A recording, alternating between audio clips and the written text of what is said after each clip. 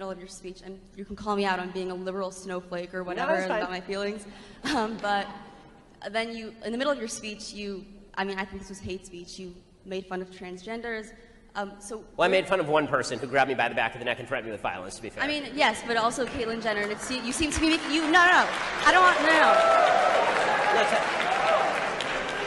you were clearly making jokes at the expense of transgender people. So my question is, where do you draw the line between being a mensch and clearly offending people? Like, where do you draw the line? Okay, so for me,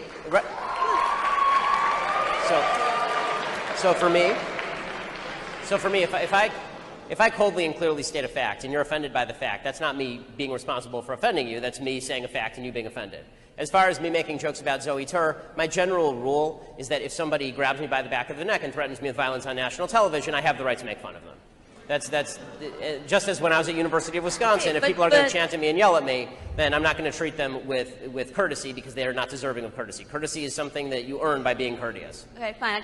I understand that, but it just seems a little bit hypocritical to brag about the fact that you openly humiliated someone on national television while also telling people to be mensches. I just think that's a little. Well, I mean, let's put it this way: my belief is in mutually assured destruction. So if you're going to, if you attempt to again do me physical harm on national TV, then I'm not going to treat you with a level of respect that you have not earned. I mean, I'm treating you with respect, and we disagree, right? I mean, because you're courteous. So thank you for that.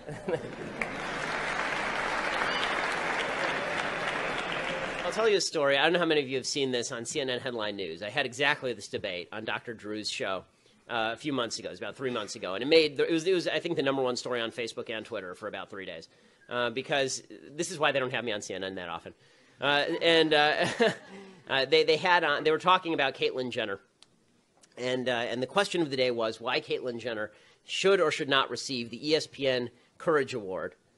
Because, as we all know, the courage to have a boob job, make millions of dollars off of it, have a mental illness that's exploited by television cameras is exactly the same as the courage it took for men to get off boats at the beaches of Normandy on D-Day. I mean, courage is courage, guys.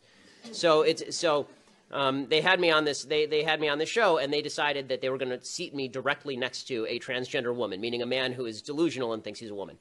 And so I'm sitting next to this dude whose name is Zoe Tur. His former name is Bob Tur. And he's sitting next to me, and this topic comes up. And what I said, they were going around discussing whether or not Caitlyn Jenner was courageous or not courageous. And finally, I just said, I don't understand why we're all humoring mass delusion. Why is the public humoring a delusion? It's not kind to the mentally ill. It's terrible for the mentally ill. As somebody whose grandfather was schizophrenic, it would have been really, really quite terrible if the entire society had said to him, you know what, Nate, you're totally right. The radio is talking to you, right? It wouldn't have been beneficial to him. It was much more beneficial to him that he was institutionalized, given lithium, and then healed, basically, and was able to live a decent life. The idea that transgender surgery accomplishes anything for people who are quote-unquote transgender is nonsense. The suicide rates are precisely the same before and after the surgery, and they are both in excess of 40%, which is unbelievably high. The idea that society is responsible for transgender suicide is absolute garbage. It is not true. Okay, the fact is that even they've done polls of this. There's a poll from the Anderson School at UCLA, and they found that even transgender people who say they're not questioned about being transgender, they have exactly the same rate of suicidality, meaning that this is a mental illness, because that rate of suicidality is so far beyond anything that has ever been experienced in any population of humans ever. Seriously, the only comparable rate of suicide to the transgender community today is Jews living under Nazi German rule. That is the only time in human history that there has been that rate of suicide. So I promise you, transgenders are not being treated like Jews under Nazi German rule, so it clearly is not societal impact that is making people suicidal. What's making people suicidal is that this is a mental illness, and it is barbaric to suggest that a man can become a woman and a woman can become a man with a snip of the knife. It's horrifying, and it is mutilation, and it is brutal. And the people who are pushing this have no sympathy for the people who are actually suffering from it. They're forwarding mental illness. They're forwarding mental illness to kids because they want to teach this to children now.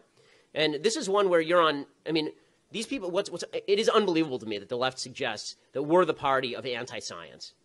Okay, they are the party of vaccines are bad and men can magically become women through some magic man-to-woman machine. Right? It's such utter nonsense. Every cell of Caitlyn Jenner's body has a Y chromosome, except ironically for his sperm cells. Right? So the idea that these are women is just it's utter tripe. And I have to say, I am enjoying a little bit how the transgender movement is destroying feminism. That's kind of fun, because the feminists have always argued that men and women are inherently different, right? Men and women are and women have a beautiful, unique thing to bring to the world. And then, of course, they say a bunch of other crap. But that's the part what they say is true. And now they're saying, but transgenderism says that men and women are exactly the same and can randomly shift. It's weird to hear Hillary Clinton, for example, say Caitlyn Jenner is a beautiful, lovely woman, and then in the same sentence say, and we need a woman president. It's like, well, that's kind of weird. Why? If men and women are exactly the same, then why do we need a woman president? Right? Men and women are exactly the same. So Barack Obama, without any changes to himself, if Obama really wanted to jack her in this election, he would do that. He'd come out 2 days before the election and he'd say, I'm the first woman president. Right?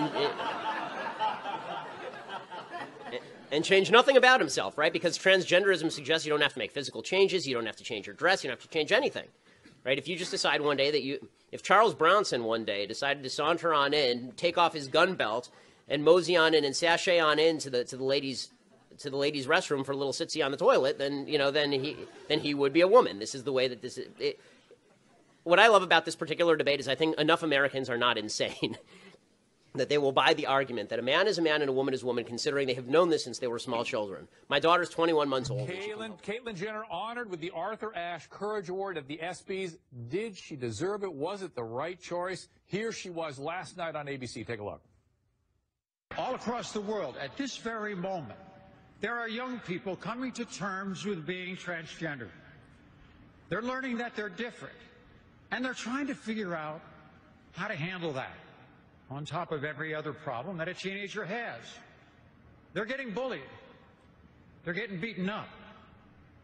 They're getting murdered. And they're committing suicide. But this transition has been harder on me than anything I could imagine. And that's the case for so many others besides me. For that reason alone, trans people deserve something vital. They deserve your respect. I'd like to thank, personally, my buddy Diane. You know, you can only tell your story the first time once, and Diane, you did it so authentically and so gracefully. Joining me now in the audience, Shagun Oduolowu, entertainment journalist, Zoe Tur, pilot and reporter who herself is transgender, and Ben Shapiro, senior editor, Breitbart News, author of Bullies. Ben, did she deserve this award? For what? For courageously coming forward, for having been an athlete of great prowess, and now fighting a new battle. What exactly is the battle? I mean, self-definition is what you do, and my baby's doing it at 18 months old. I wasn't aware that you get a medal for it. Shagun? I think she's a fraud. I thought the message and the messenger were wrong. I was in the audience at the ESPYs, and if you want to talk about courage, she said it herself in her speech that she retreated to her mansion in the Hill and was. Where was she in the 70s when the LGBT community was fighting for acceptance? Where was she in the 80s when the AIDS epidemic was ravaging the LGBT community? She was hiding, feeling bad about being transgender. Where was she in the 90s when shows like 90210, Melrose Place, and Will and Grace were bringing gay people to the forefront? Where was she in 2000? She couldn't come forward yet. My thing is this. She's a 65-year-old rich white woman that decided to do this, but don't tell me you're walking to the truth for other transgender kids of color who don't have that war chest of money to get the surgery to look like she looks. They're not going to get the cover of Vanity Fair. So don't tell me that she is going to stand on the banks waving her hand as the beacon for transgenders when there's a river of blood of people that die. Okay, regardless of who the messenger is, okay, whether you like it or her not, or think that this is an authentic person or not, or her intent, she is bringing a conversation to the forefront that is helping people better understand, not you, unfortunately, better understand the transgender community, have more empathy, have more tolerance, and that is saving lives. Because as she stated, there are so many transgender youths and adults that are victims of violence, that are beat up, that are bullied because of the discrimination. So thank God that now she is mainstreaming it so people can better understand it and have tolerance. Sam, that's dead wrong. No, it's not dead wrong. She lives in the most accepting city in the state. And go do that in Alabama. Be a hero. Be a hero. Listen to Zoe. Listen to Zoe. Zoe, go ahead. Good try. You have to bifurcate it. Did she deserve the honor? Probably not. Is she brave? Of course she's brave. All those years invested as this sports legend. To come out transgender is horribly difficult. It is the most difficult thing you can do. I've been overseas. I've flown helicopter missions, surveillance missions. I've been shot, stabbed. Being brave is being yourself. And being transgender is about the bravest thing you can do. Did she deserve the award? Yes. Why are we mainstreaming delusion?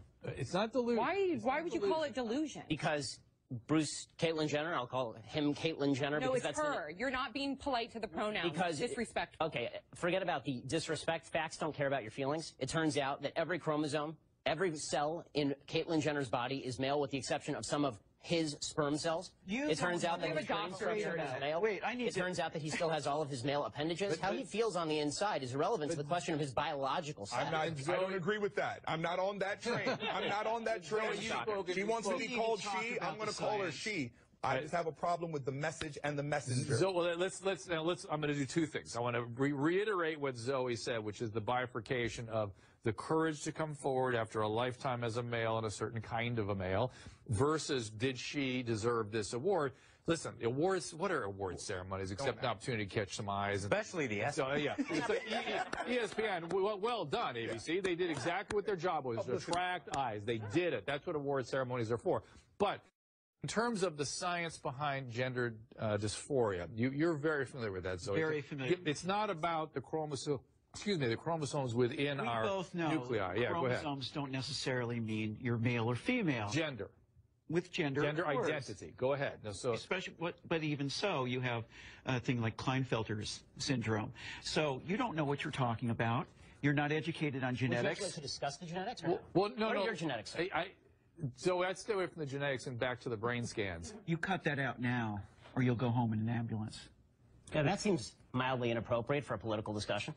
No, I know. Well, but wait. To be fair, but to be fair, you're actually being rude. And that's not fair. I'm sorry, it's not rude to say that someone who's biologically a male is a male.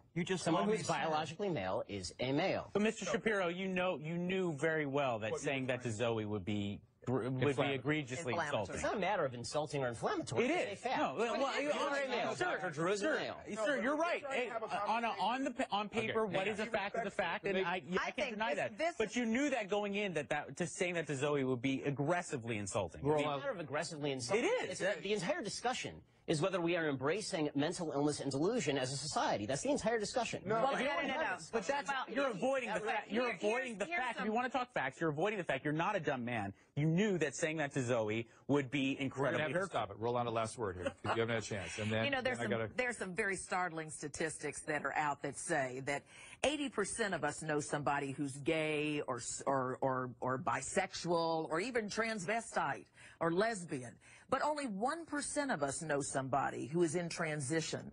So this is a new discussion for us. A lot of it is very scary for a lot of people. But that's, I think, whether we agree with the whole Caitlyn transition or not, the reality is that we are in a state as humanity right now where we need to exercise a little bit more tolerance. We need to understand the things that we don't understand a bit more. Instead of making inflammatory comments, maybe we have a little bit more tolerance. That's what I think the strength of that was. We'll keep this going. We'll keep it going, but later we're going to no aggression, no violence. We're going to Caitlyn Jenner. She was honored with the Arthur Ashe Courage Award last night at the ESPYs. There's speculation that the award was payback for having given Diane Sawyer her first interview with Jenner on ABC and ESPN, are part of the same corporation, of course, the Disney family. And ABC tells Los Angeles Times, quote, there is absolutely no connection between the interview and the award. There's simply no truth to that claim. Back with Sam, Rolanda, and Mike, and in the audience, Shagun, Zoe, and Ben. All right, so, Zoe, you're in that piece, you're saying it wasn't a transgender going at their own pace. It was a product rollout. What are the liabilities to the human being, Caitlyn Jenner, as a result of being a part of this product rollout? Well, you can't sustain that type of energy. You cannot sustain that type of fame. Things shift. You have to reinvent yourself. But I think at some point this comes crashing down because along with all this, adulation and hype, eventually you find out that you're really in an existential crisis because what's my life really going to be like? Will it be You have to deal with people like this, the hatred, the people that, you know, that come out against you and say, we're calling you delusional. It wasn't hatred. Yeah, that's hatred. Okay. This is just somebody that's I don't hate you. I have sympathy for you. I feel terrible for you. No, you do hate. You're consumed with hatred. That is who you are. You're a little Do you man. know me? You're a little man. Actually, I do. Let's stick to the topic. Let's not these first. But I mean, that's okay. He can be whatever he wants. But the point is, right. That's what this is all about, isn't it? It is. It is. But there's ramifications for hate speech. But the point is that. Ramifications? Let me finish. Go ahead. Finish, Zoe. Little boy. Zoe. Okay. Zoe. So I'm sorry. It's all everybody. Come on. Buttons are being pushed. Go ahead. The whole point is that Jenner will come crashing down. Okay. Because well, like in other reality shows, Mike, I saw a Facebook post where there was 30 reality shows that contestants or participants who had died within a year or two of their shows, and I was scrolling through that on Facebook. Something like 85% of them was suicide. Right. It's incredible. It's like kind of becoming the quarterback before you've ever even played football. Yeah.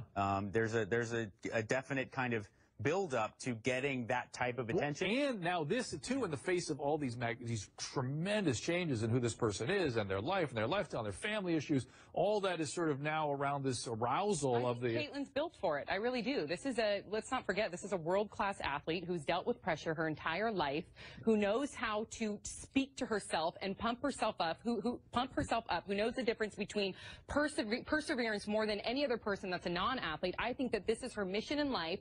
And if I could ask you, because I'm still harping on some of the things that you mentioned earlier. Back to Ben. To Ben, you come from, like, in your mind, a moralist, right? I come from a basic biological reality. But okay, it's not a moral thing. If somebody wants to mutilate their body, that's their choice. It's not mutilation, but can we just talk about cutting off your testicles is mutilation? Can we talk about that's not actually what they do, though, right?